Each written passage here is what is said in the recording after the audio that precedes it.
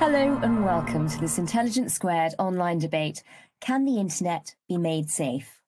Now, not that long ago, as the internet was just taking off and we were all beguiled by its promise of democratizing information, the sharing of knowledge, and allowing every voice to be heard, it would have seemed mad to be asking how we make the experience of logging on in the safety of our own homes less dangerous.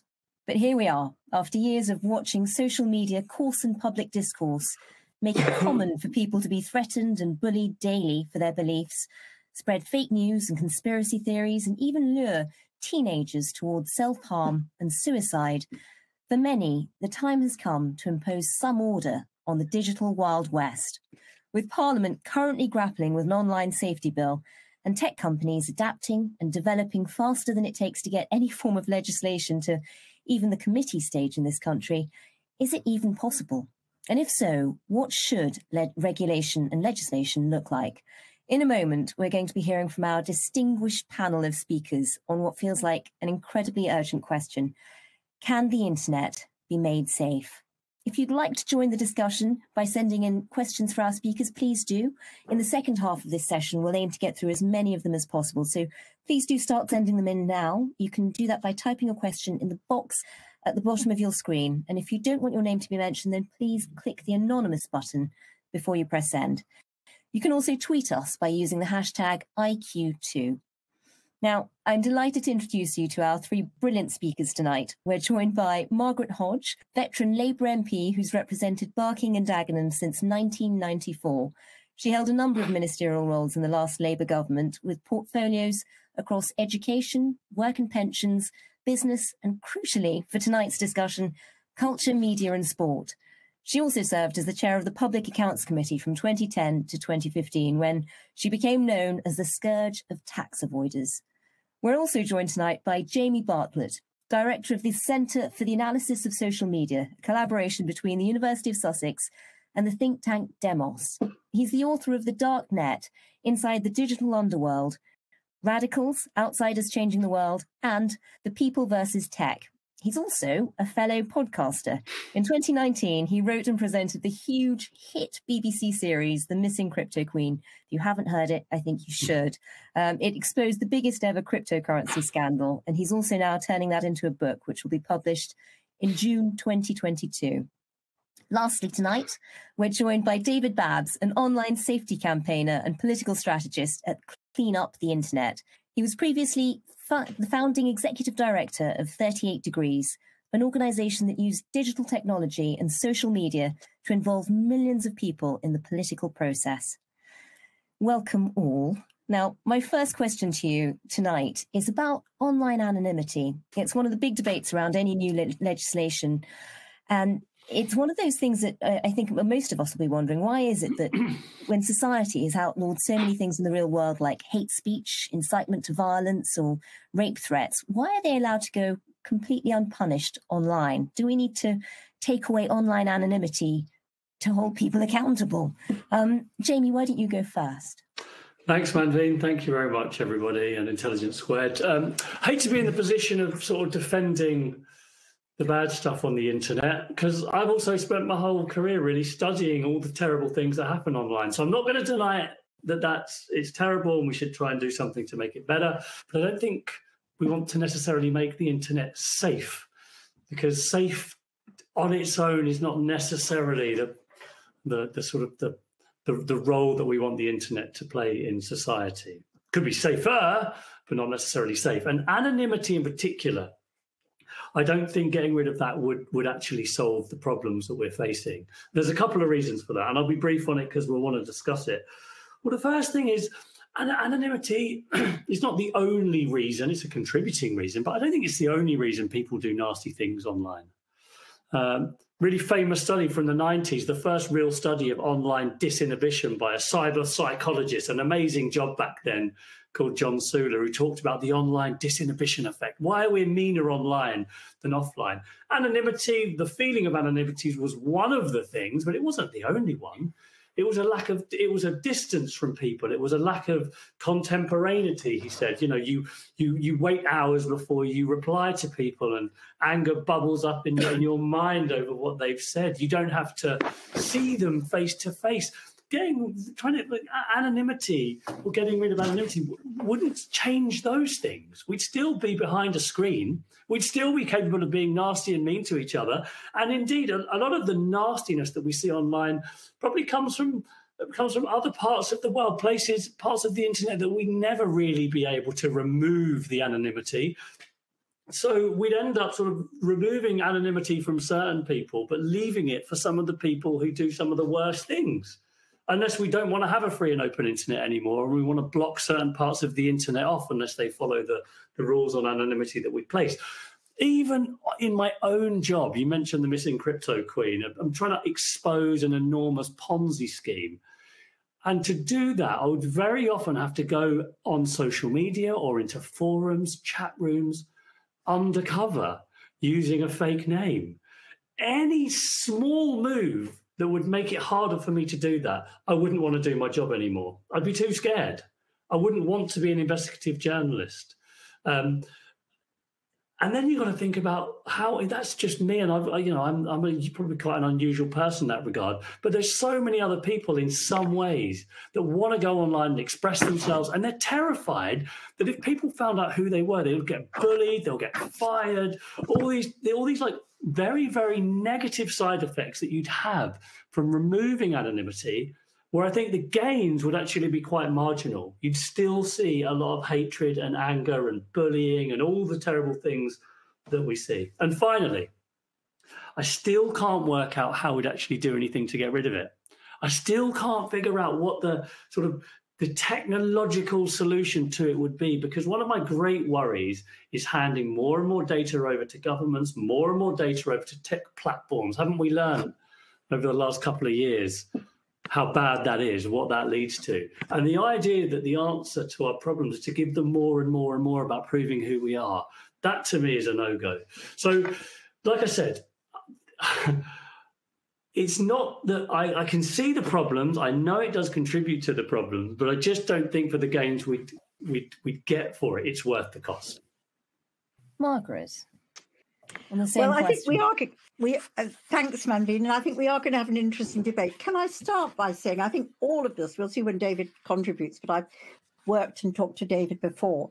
All of us want to protect anonymity online. What we want to tackle is anonymous abuse. And I make that distinction. We'll go on and develop that.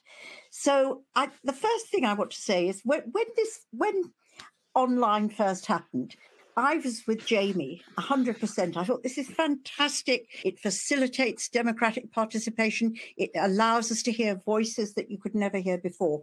And I really, really, warmly supported. I was an advocate for it. And then I started having my own experience of it. And if I just say to you that particularly when I fought anti-Semitism, so I was fighting racism in the Labour Party, in a 2-month period, when the report was published on anti-Semitism in the Labour Party by the EHRC, and then there were all the comings and goings about Jeremy Corbyn's position. In that 2-month period from October to December, I don't look at my own online abuse anymore. An organisation monitors it for me, Community Security Trust, brilliant organisation.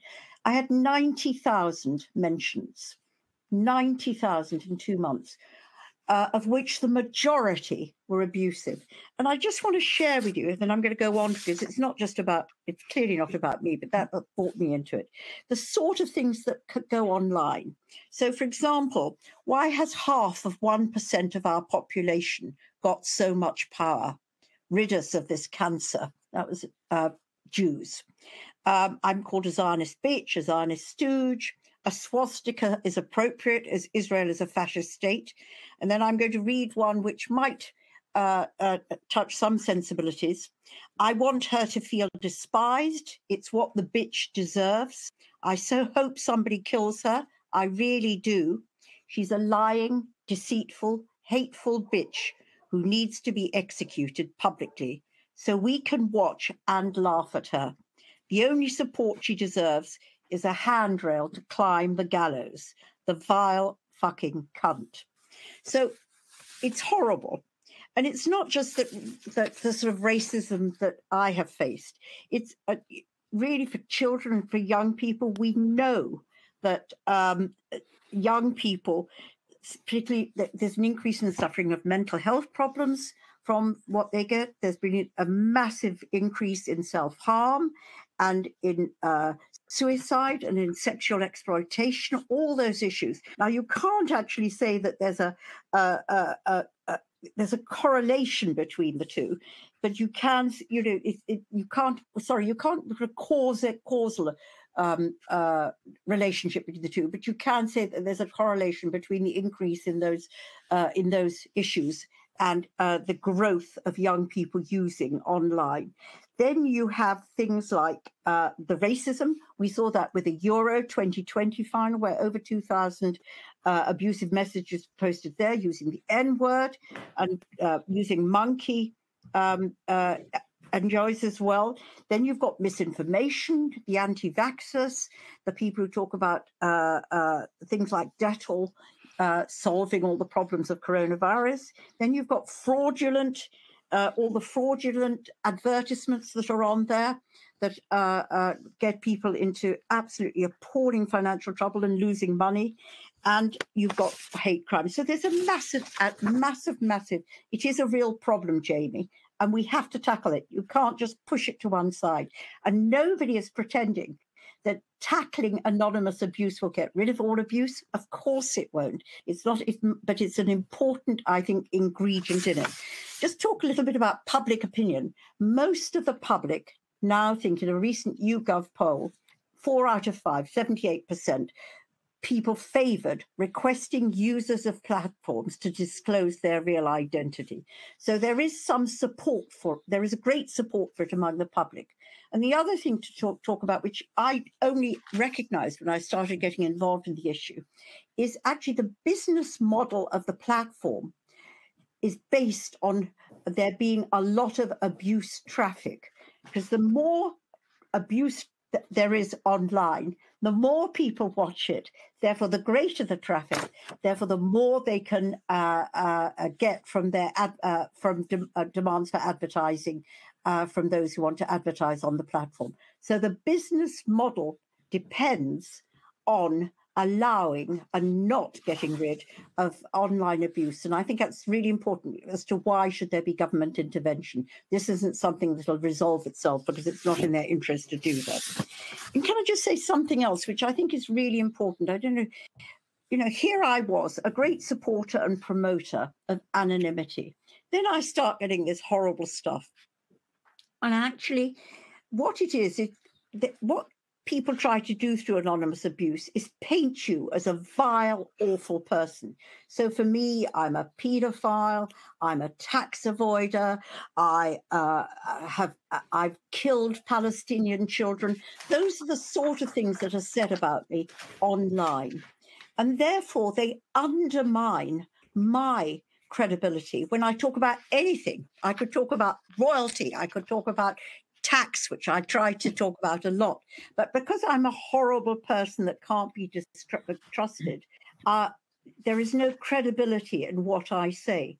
So my own freedom to participate in a democratic forum is therefore undermined by the way that the abuse undermines me personally. And I think that's an important thing to hold in mind. So I do support anonymity. I think it's hugely important for the sort of issues that Jamie talked about, but for victims of domestic violence, children who want to go on anonymously who've been victims of child abuse. I think it's hugely important for whistleblowers, all of that.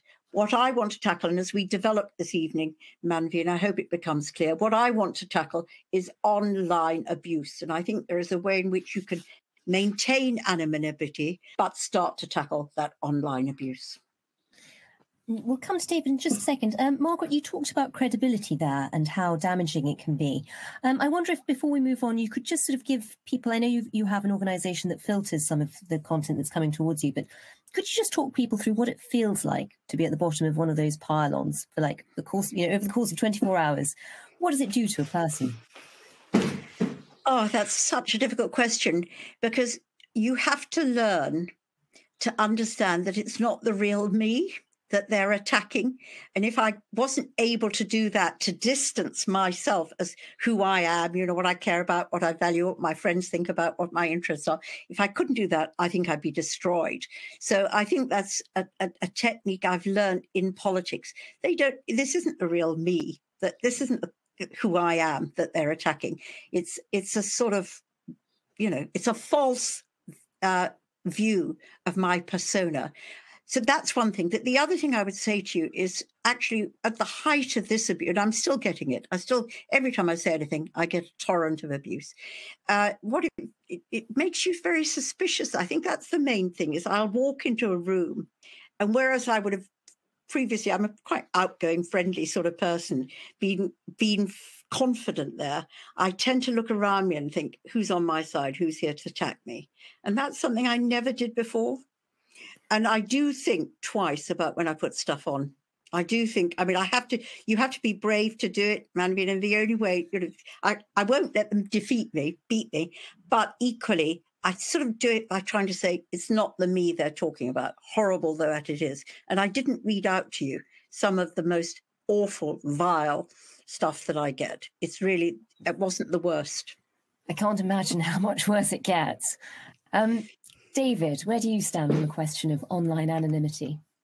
Well, I wouldn't ban it, but I would suggest that there's a lot platforms could be doing to reduce its misuse and restrict the ability of anonymous accounts to do harm. And I think there are three obvious things which all the platforms could be doing. The first is offer all their users a right to verify themselves if they choose to do so. Most of the platforms offer that to a sliver of their users.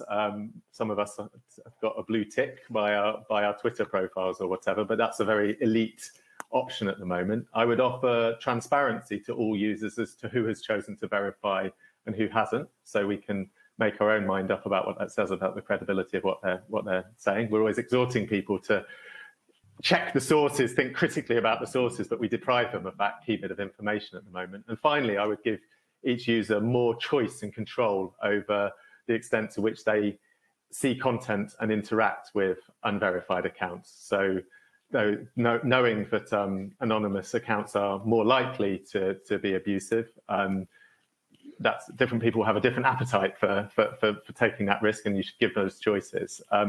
Now, I don't think that's not a magic bullet. It wouldn't solve all abuse for some of the reasons Jamie has mentioned, but I think it would make a huge difference.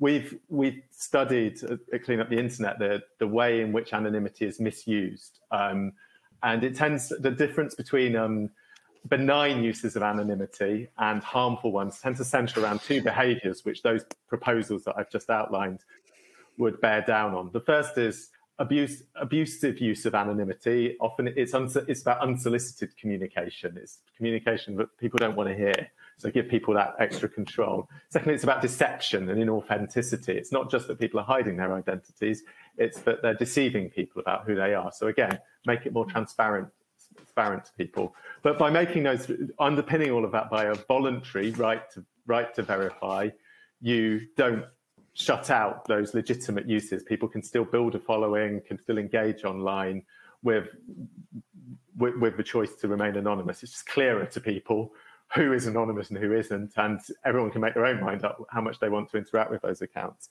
Now, Jamie mentioned one study and he quite rightly highlighted that anonymity isn't the only factor that makes people nastier online. But there's been a lot of studies since, and there's a lot of evidence that it is a really significant factor. Recently, UK internet users who'd suffered abuse were asked to report what level of that came from anonymous accounts, and it was in the 70s. So over 70% of UK victims of online abuse reported that coming from anonymous accounts. Another study on Twitter, which, random control study, where they gave some users anonymous Twitter handles and some named ones and asked them to engage in sexist content, found not only were the anonymous ones more likely to retweet sexist jokes, but they were then even more alarmingly likely to act in a more sexist and discriminatory way offline, having the practice of that behaviour online. So it has a real impact on how people behave. And really, the way I would frame this is that anonymity is a risk factor, and it's one which platforms make choices about how they manage through their design. And Margaret touched on the question of the business model. At the moment, platforms aren't designing their approach to anonymity with a view to maximising freedom of expression or safety. They're designing their platforms with a view to maximising their profits. And the kind of measures that I'm suggesting simply aren't incentivised by an advertising business model, which is seeking to maximise attention and maximise engagement and maximise user numbers. It introduces friction. It sheds a bit of light on how much the account numbers that they can claim to advertisers are inflated by inauthentic accounts. And this is where I think we need to not leave those kind of decisions in the sole control of these platforms. They're too much of a public square for it to be left to that. And that's where independent regulation, the introduction of some social obligations onto those platforms to manage risk factors like anonymity more responsibly, that's where we've got to get to, which I'm not saying it's easy, but I think it is possible. Jamie, from David's analysis there, it sounds like it is having a more toxifying effect than we'd previously thought. Can we really manage with no, with complete anonymity now? I mean, how do you sort of answer the sort of experiences that Margaret's had and the abuse that people are facing? How do you get around that? Well, I'm always horrified to hear the sort of abuse that people like Margaret get. So I obviously never want to defend that. The question is always, to me, the extent to which a significant difference would be made and the costs that would come with that. But David's suggestions seem to be somewhere in the middle. So we're not talking about banning it entirely or, preventing people who need to remain anonymous online on social media from doing that, but rather making it slightly easier for people to see what they're doing and who's anonymous and who's not. And the reason it matters is partly because we don't talk enough, I don't think, about the positives that the ability to be anonymous at certain times does bring. We've got to talk as well about the importance of encouraging a free and open internet. All around the world, regimes are closing down on the idea of a free and open internet, and it always comes down to the same thing: make people be forced online to show who they are, to give their documents over, to have all of their behaviour monitored. And we need to not move in that direction. So where we can find some middle ground, where it helps people be slightly more critical, so encourage us users to work out what different people are doing, then I'm definitely behind talking about that and working out how that can operate. But for example, the case of the racist abuse of football players on Twitter following Euro 2020, the overwhelming majority, according to Twitter anyway, of those accounts were identifiable. Well, we should chat about that, Jamie. And so much of that abuse comes from non-UK accounts. So my question is always, how are we going to deal with the overwhelming majority or the insignificant amount of online abuse that doesn't come from this country? How do we stop that from happening? Because there's a lot of nodding of heads going on in the other direction. So I'm going to go to Margaret first. Okay, I mean, just to deal with the Twitter point, I wrote to Twitter and said, could I have the basis for their survey? And they have refused to share it with me. I just don't think you can look at that as a legitimate finding. Just to say to you, Jamie, really, and I'll share that. I'll share that correspondence with you if that's helpful. I don't actually go along with David, as he knows. I don't go along with David's solution entirely, although I'm trying to find a different little way. The reason I don't go along with David's solution is twofold. First of all, I don't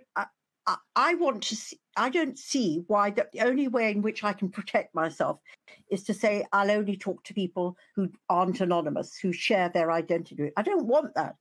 I want to deal with anonymous people who, I do want whistleblowers to contact me. I do want victims of domestic violence and child abuse to be able to contact me. I don't want to shut that off because they don't do that. And the second argument against David's solution is that actually the police, I'm obviously in touch with the police quite a lot, Manveen, because of the nature of the abuse I get.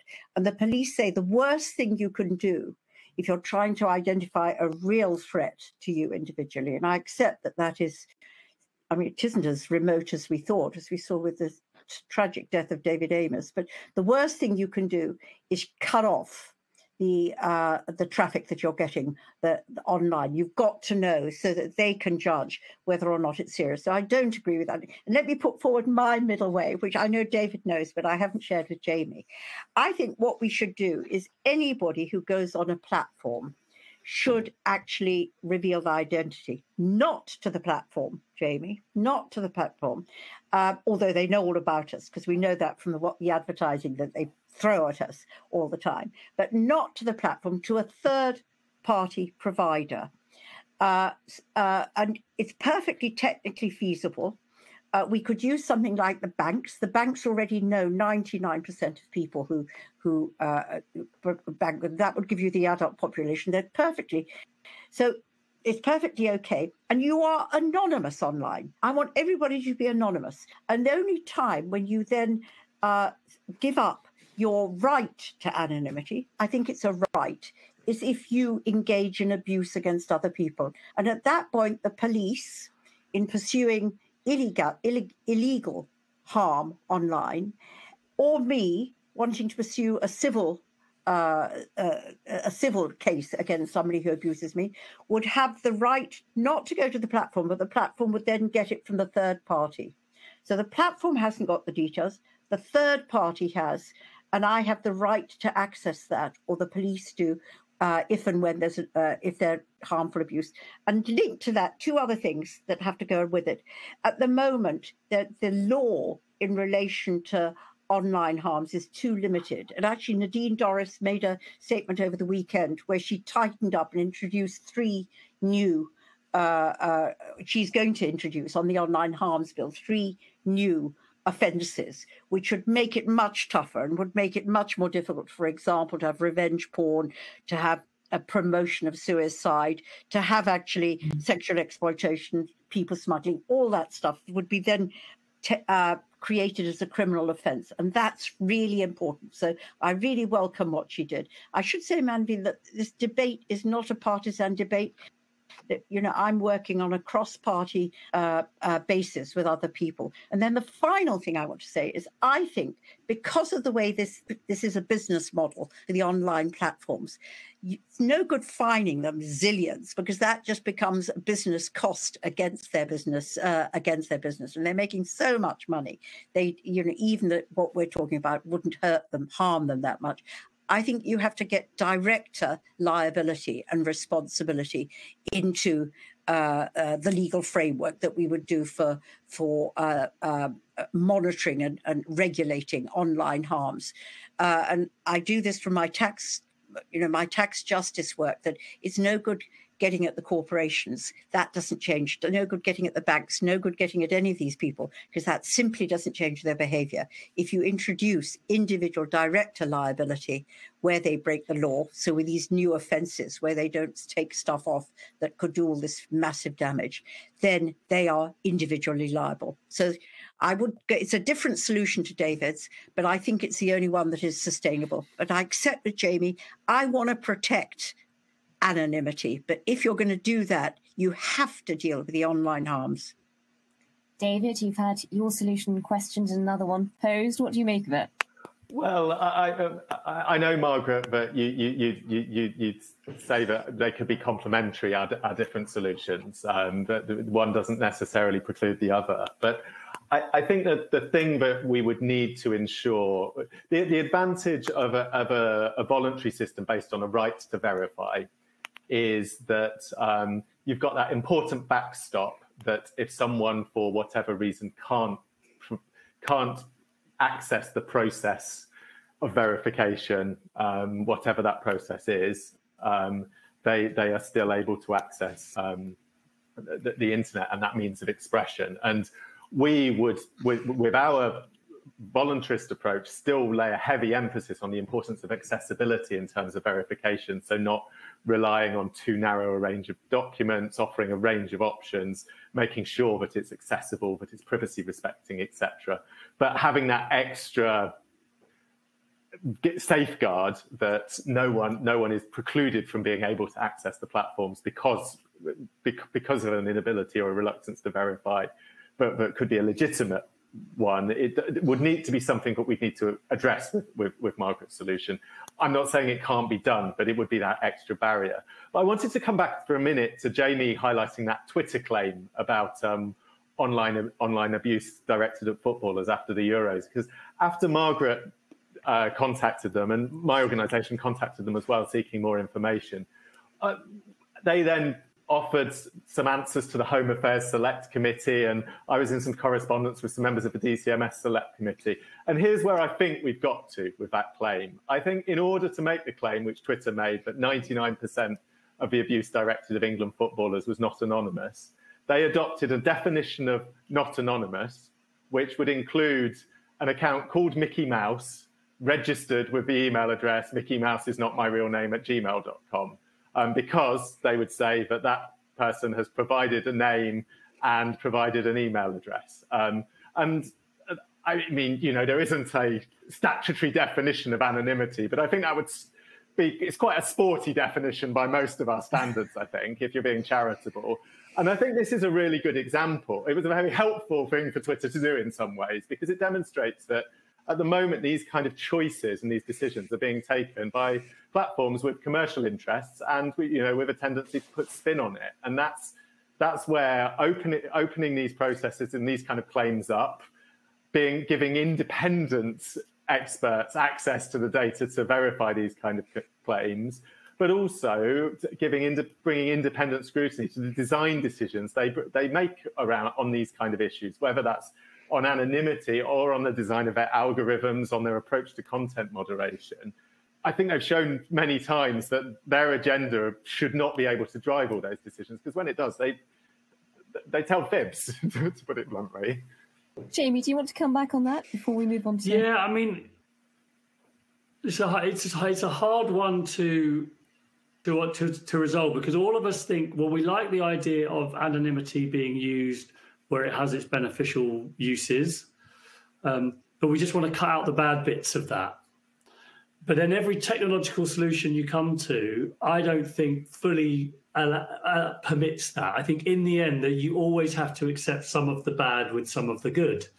So, I mean, Margaret's example, maybe there is a technological way around this, but I just can't see how everyone would have to go onto like Telegraph comments or YouTube comments or Twitter or Facebook. I'm going to have to hand over some ID, some document, I don't know what it would be, to some third-party database that would hold it there securely. So, I mean, it just gives me the creep. It terrifies me that I'd have to do that. And as for family members of mine that would have to do that, they just wouldn't bother going online because they wouldn't know how to do it. And so what would invariably happen, and you know this does always happen, that database in the end will probably get hacked, because they all seem to in the end. And Jamie, then all of that data that links individual people, can you imagine what that would do if that database was hacked and then every individual anonymous account's real identity was put... Do you not have an online bank account? Jamie, you use PayPal. If you don't do PayPal online, you give it anyway. And this whole thing, I think there's a sort of, you know, they know all about us, for goodness sake. You know from everything you get online, and when you sort of, you know, they know absolutely you do anything online and immediately you get inundated with advertising that reflects that particular purchase you've made or the particular person you've written to. They know all about you. This idea that somehow there's grand anonymity. And I would not give it to Facebook. I wouldn't give it to Twitter. I would give it to a third party. Not ideal. None of these things are 100% fail-safe, but you just can't ignore the growing abuse. You can't do it. It was I just say that I'm not saying this from a personal I'm point of not view. ignoring it, Margaret. I think the mistake is that when I say I'm worried about drifting towards more and more trying to make people verify their identities online, not seeing the benefits that anonymity brings, I'm not saying we should do nothing. I'm saying like focusing on that might not be the way to do it. So for me, I think a couple of things. One is definitely the business model of the big tech platforms. I think we're probably all agreed on that. Because in a sense, it's almost the opposite. The difficulty we have in staying anonymous online is driving so much anger and hate because people are being constantly targeted. I don't think with hateful content, but with sort of constantly self-reinforcing, personalized, targeted, emotion-filled content. That I think it's getting people more and more like turning the sort of the outrage machine of the internet on.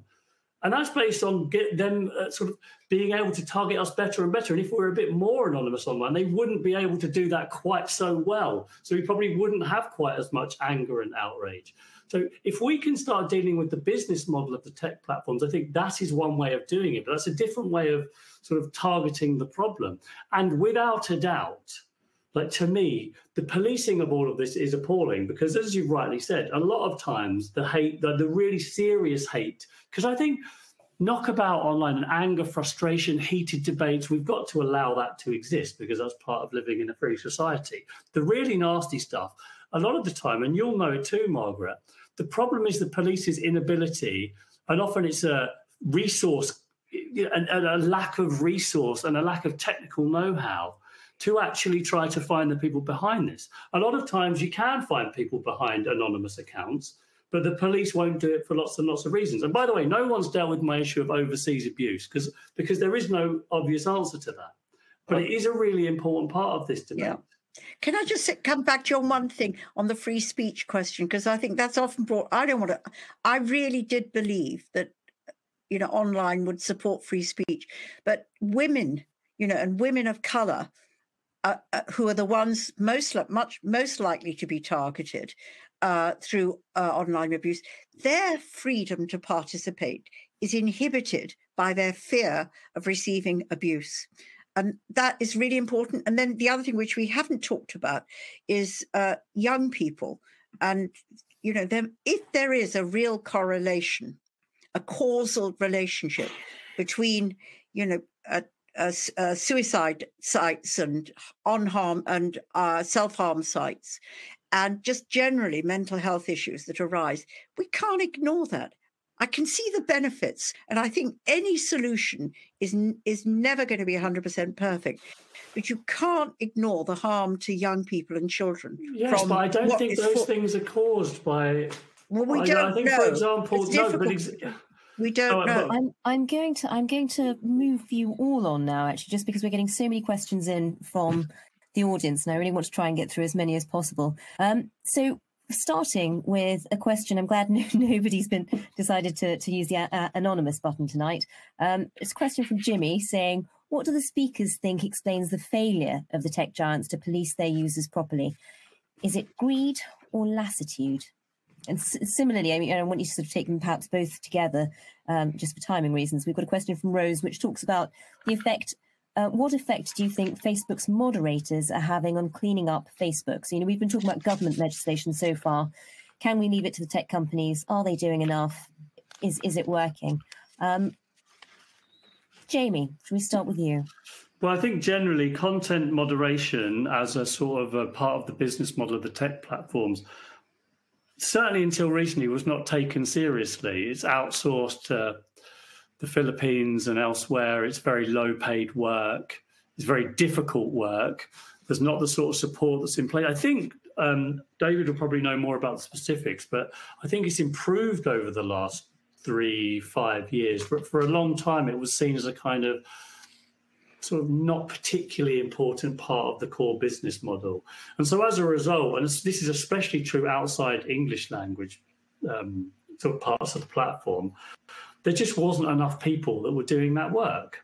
And they weren't well trained, they weren't necessarily well paid, their role wasn't seen as being particularly significant, they often weren't employed directly by the company but through agencies.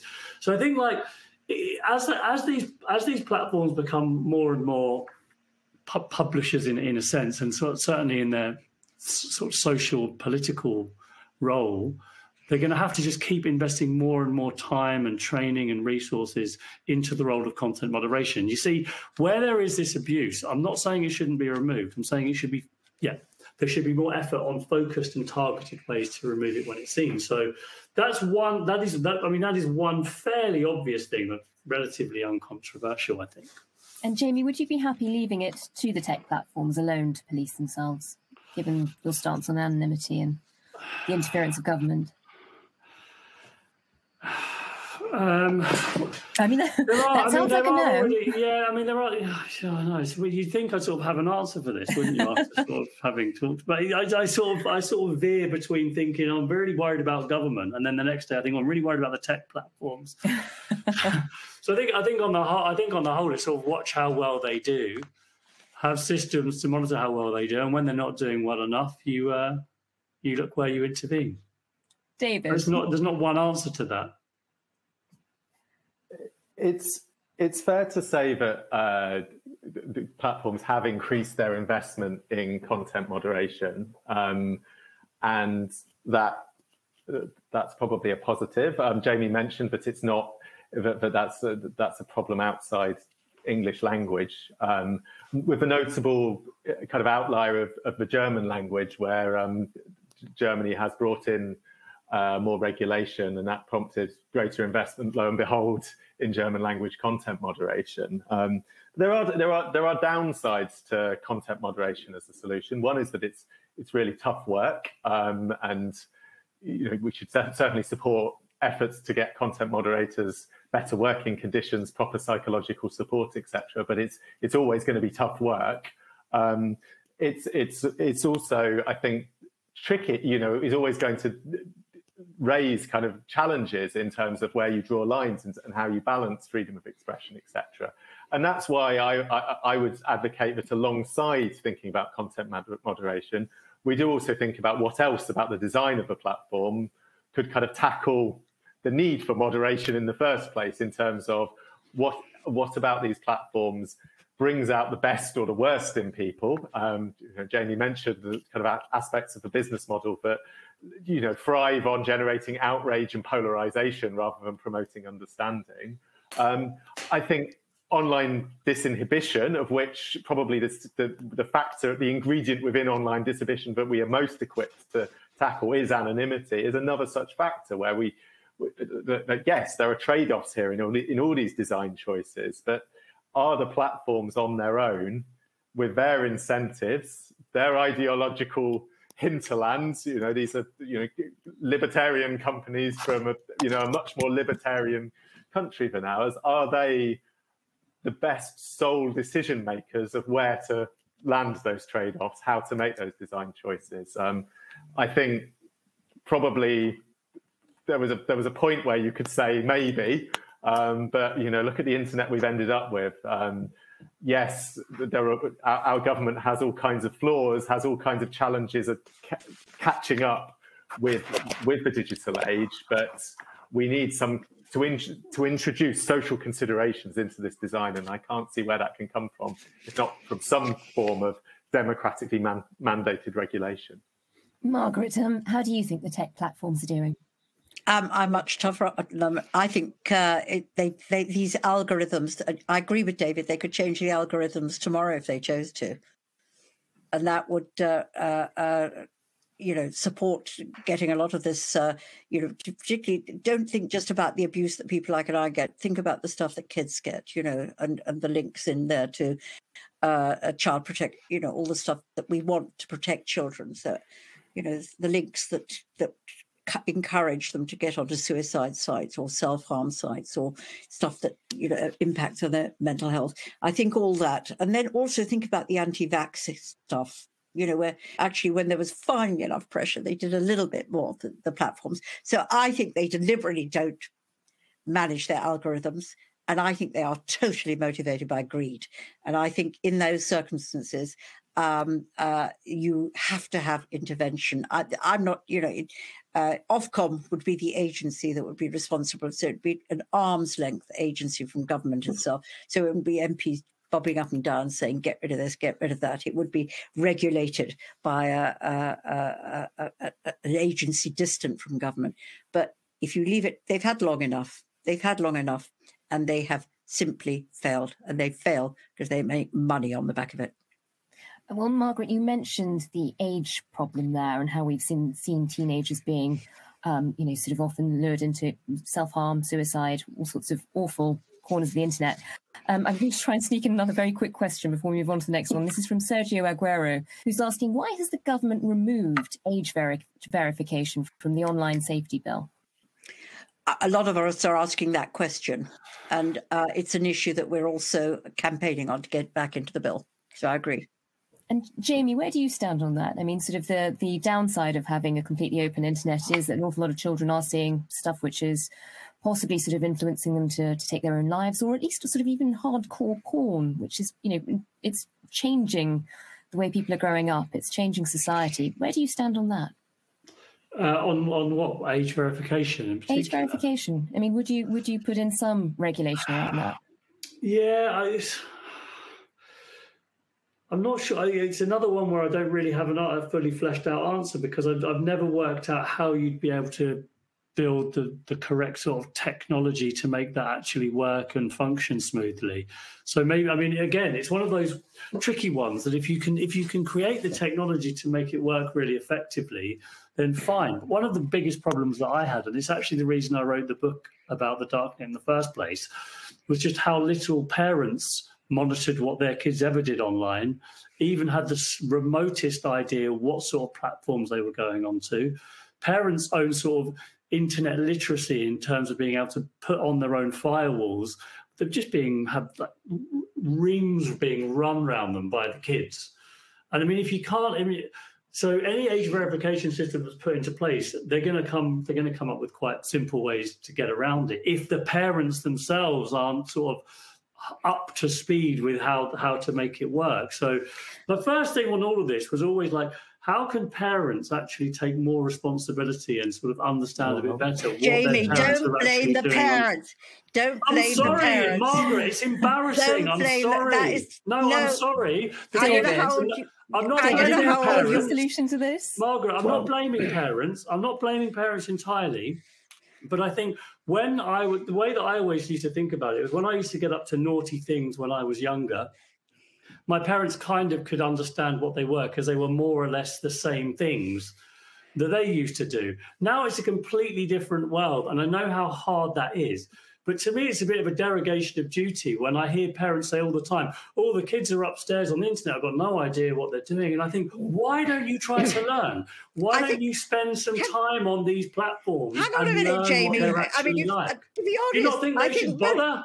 I think most parents do try, but they can't.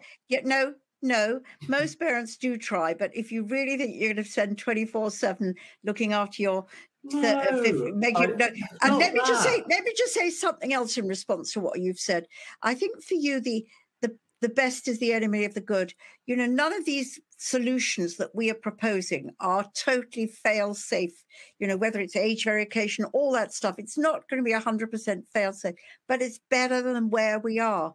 And it's such a fast-changing environment. No doubt the things that I'm proposing today will probably be out of date in 3, 4, 5 years' time. We've just got to recognize, you've just got to continuously look at how you respond. But I do think for you, Jamie, the best is the enemy of the good. But Margaret, can I just say already we agree, like, tech platform business model, big problem. Yep.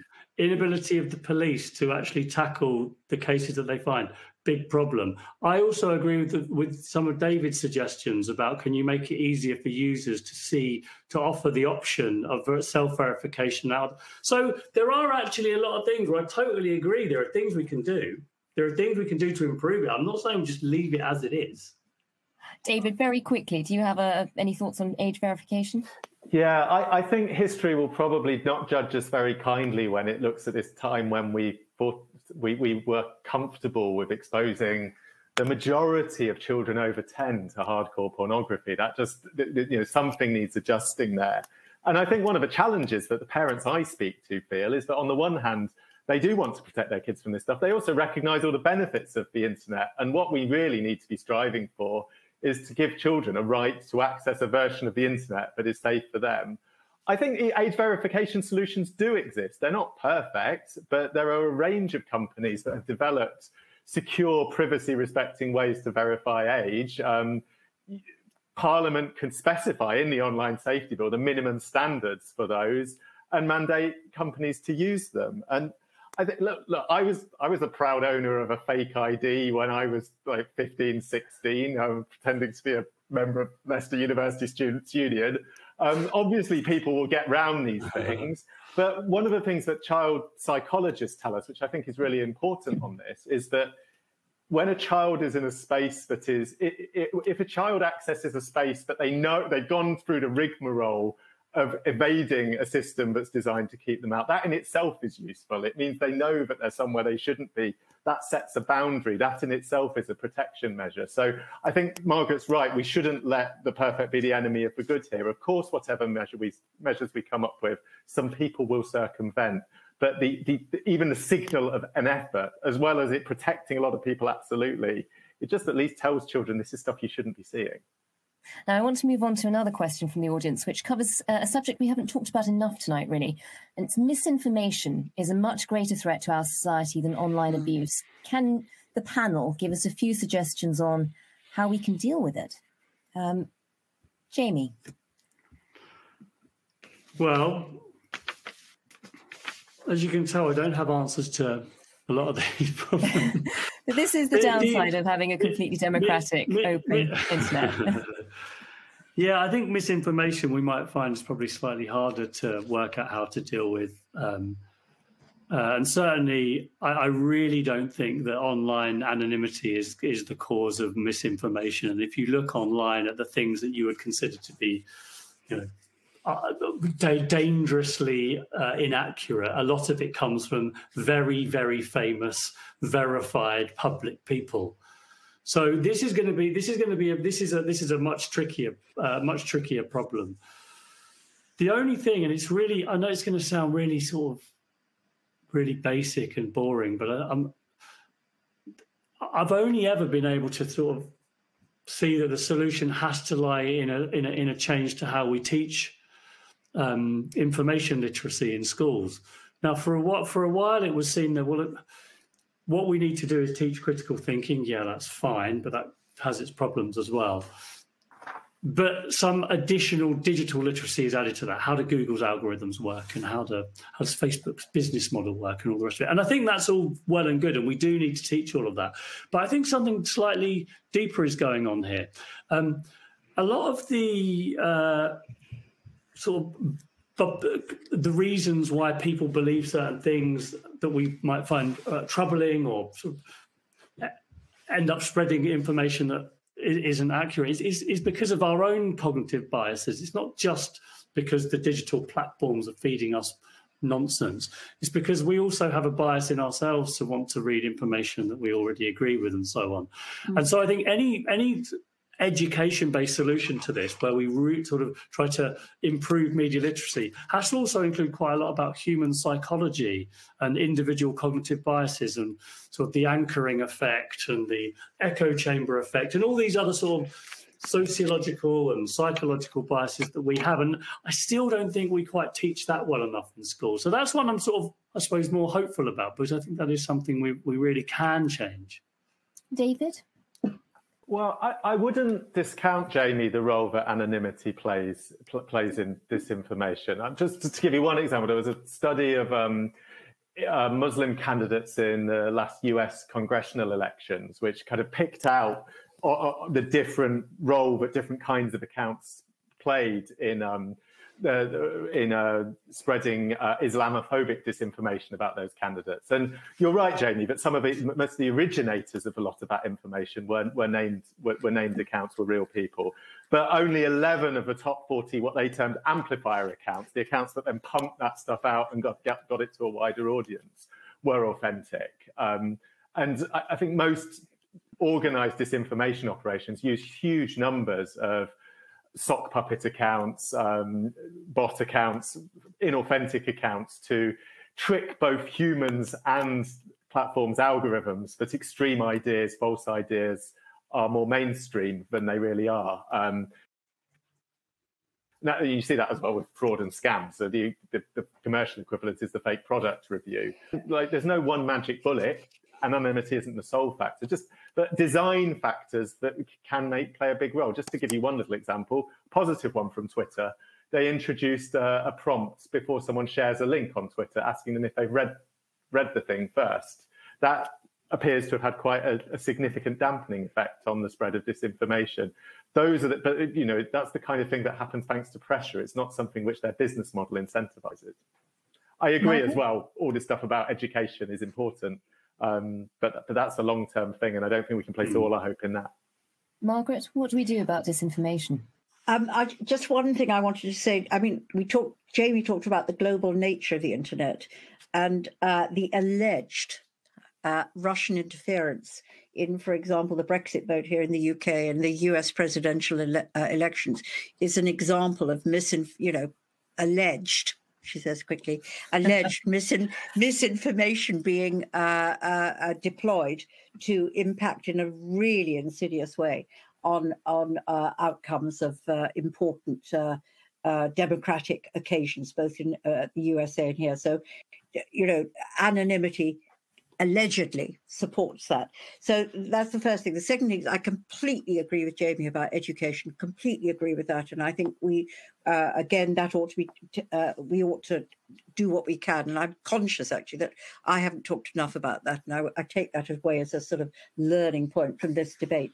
And the third thing I wanted to say, this is one thing that Dean Doris has done a good thing about, because she has suggested that we should introduce a new offence of deliberately sending a false message. And that introducing that as a criminal offence, I think will support, if the police are resourced sufficiently, and I accept that point, but will support, bearing down on where won't get rid of it all, it'll help us to bear down on misinformation. And if we were only to do that with direct liability, which I talked about earlier, so you actually create a liability on the directors themselves to take off their platform deliberate misinformation. I think you would have the beginnings of a coordinated attempt to bear down, but not completely get rid of misinformation. I'm afraid we are really out of time. We've got some great questions from the audience. I'm so sorry we haven't had a chance to get through them all. I'm going to try and squeeze in a very quick one for Jamie before we finish. And that's just from Julio, who asks, did you foresee how freedom of speech would be abused online when you first became interested in the internet? No, is this how the dream ends? No, I suppose I was I'd been just like reading loads of like John Stuart Mill and being all like, oh, the marketplace of ideas and the sort of clashing of free ideas leads to a synthesis, and it'll be fantastic, and it gives voice to a lot of sort of previously underserved or underheard communities who finally get their chance to get, you know, and I think most of us, we talked about it before the live button was hit, that how we all thought that.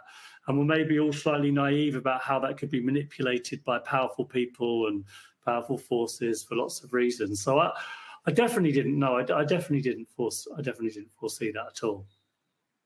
So with that sense of the dream being curdled, I'm afraid we've completely run out of time. But thank you so much to tonight's guests, to Jamie Bartlett, David Babbs and Margaret Hodge. And thanks to Intelligence Squared for hosting this event. And thanks to everyone who's tuned in. We've had some brilliant questions. I'm so sorry we ran out of time to get through them all. But do carry on the debate online, #IQ2. Thanks again.